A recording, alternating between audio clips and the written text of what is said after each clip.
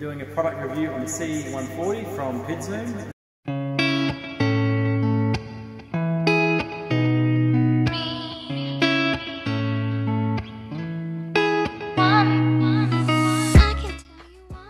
G'day guys, welcome back to the channel. Today we're doing a product review on the CE140 from Pidzoom. This is a product that's been produced by Bob Yan. He was the CEO of InMotion.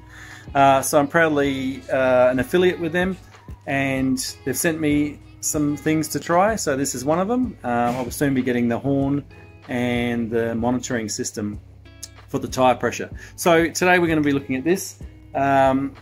Why I think this is a pretty much essential. As you can see now, we've got the InMotion S1 and the V13 here. Ideally, you want to charge these to, you don't want to fully charge these if you're not going to be using the wheel for a certain amount of time. So 80% is sort of storage charge for the batteries.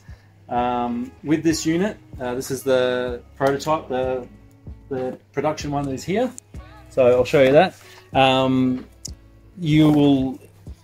You'll be able to partially charge your vehicles, and it's pretty important for battery, for the longevity of the battery, and also other reasons. So let's get into this today and we'll see what it's all about.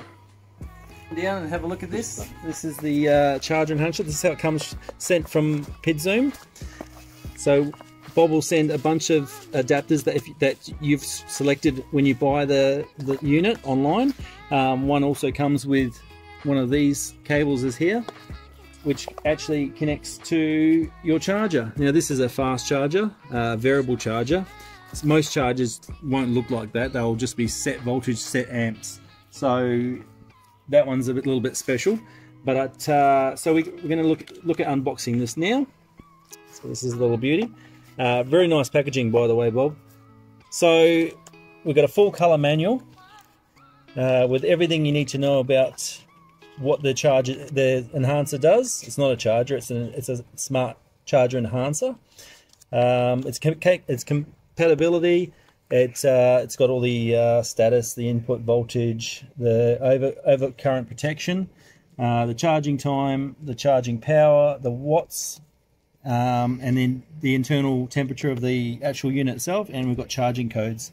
So this unit does 30 volts to 140, I believe, at 30 amps. So that's a great sort of coverage to start with.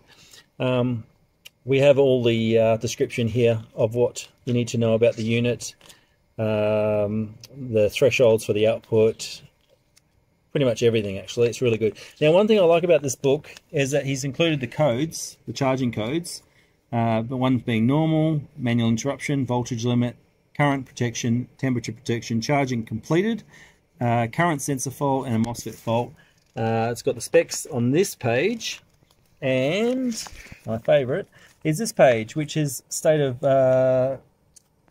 charge. So this one here, when we can actually see at what percentage. So if we want to charge our battery to 80%, he's basically made it easy for us to see what we need to set the voltage to, and that way we'll know if we're at 80%, 70%. So here you can see here is the percentages there. So you can just put that in on the unit, and that'll actually dictate of how much percentage you're going to have left.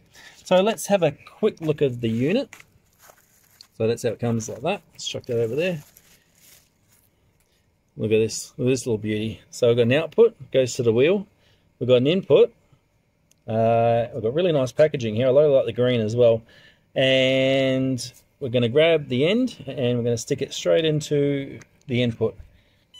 And here we're going to have our in and out, our set over voltage protection with the amps, and our amp hours of the battery going back in, and how many watts are being used to charge, and there's our codes.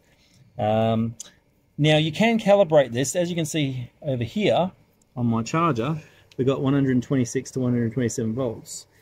Now if I grab the voltmeter and I check the, let's have a look here, and I check the voltage that's coming out of the charger here. We put that on like this, like that. We can fine tune this quite well. So if we look here, you'll see 126.7 volts. And if we look on there, and then we plug it in, we should see 126.7 volts, which we do down here. So down there, 126.7 volts. Close enough. So I've actually calibrated this. There is a part in the manual. If you look in the manual for calibration, there's actually a part for calibrating, which is pretty self-explanatory. If anyone needs any help or a video done, let me know. It's around here somewhere. There we go, to calibrate, and on this page as well. So it's pretty simple to follow, and that way you can calibrate your unit to your power supply or your charger, and we're good to go. So here we have 126.6 volts, and 10 amps is what I want to put into the wheel. I can select different amounts by clicking on the button, and I can up or down the...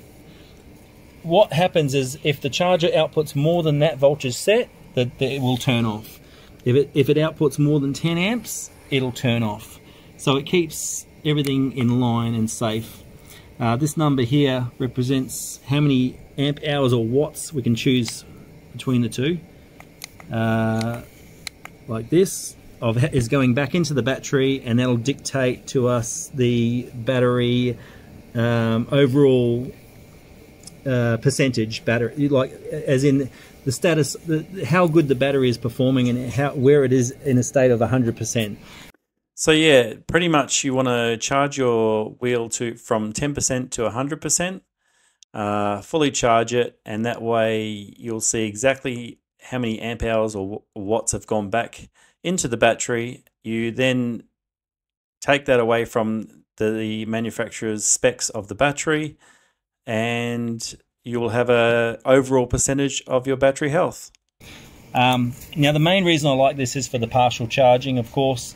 We have an S1 over there, so we're able to do the same principle. We get the charge lead.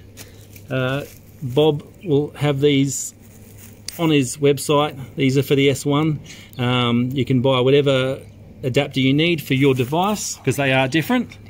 I'll leave the link down below, and we basically pop that in there like that, and then we stick the other end in and we set our voltage. And that's pretty much it for that.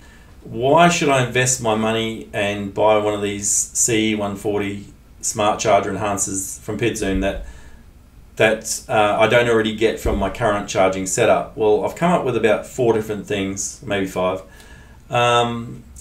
And the first one would be that you're able to see all your information when you're charging on the fly. You don't have to open any apps. It's all there in front of you. You can see exactly how many amp hours, watt hours are going back into the battery, what the voltage is. So for me, I like to monitor my batteries while I'm charging, as well as just walking away from it sometimes. So not having to pull out the phone is definitely a good thing for me. The second would probably be actually to evaluate the decay of the batteries. So we can charge our batteries from say 50% to 100%. We can see how many amp hours, how many watts have gone back in, or watts gone back into the battery. We can then take that away from the battery total watt hours, and we will actually then be able to dictate a number of a percentage of how the battery is performing. And anything under 80%, it means the battery is gone too far, and you're going to have issues.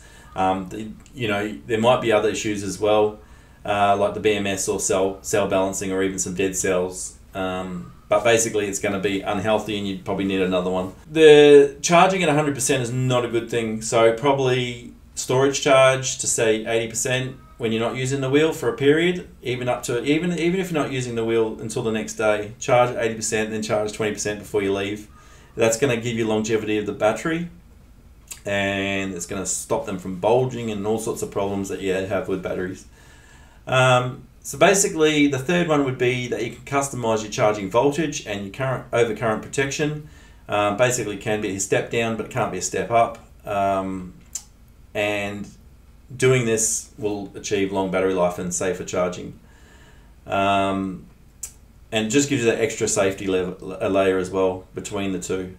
The fourth one would be that most of the latest smart BMS wheels, like the S22 or the V13, the Extreme or the Lynx, all begin balancing at around 80% of the max voltages. For the older wheels and scooters and all that sort of stuff, yeah, it's true that they don't balance to the end, to the top end voltage. So it is a good thing every 20 cycles or every month to make sure they're fully charged up. The way I tend to do it is I put my threshold on my voltage up a little bit, so therefore it's not the smart charger enhancer isn't going to kick off at exactly 126 and not charge your cells, all your cells. I basically put that slightly above by about a volt or two, and that will allow the charger to then balance all the cells needed. This is how I do it, and it seems to be working fine after all my testing. So if you want one of these, I'll put the link below. You'll get 5% off with my code. It's EUCRAZY. And if you have any questions or anything, pop it down below in the comments. And I've got other products coming from Pidzoom, so I'll do a review on those as well. And safe riding, and we'll see you in the next video. See you guys.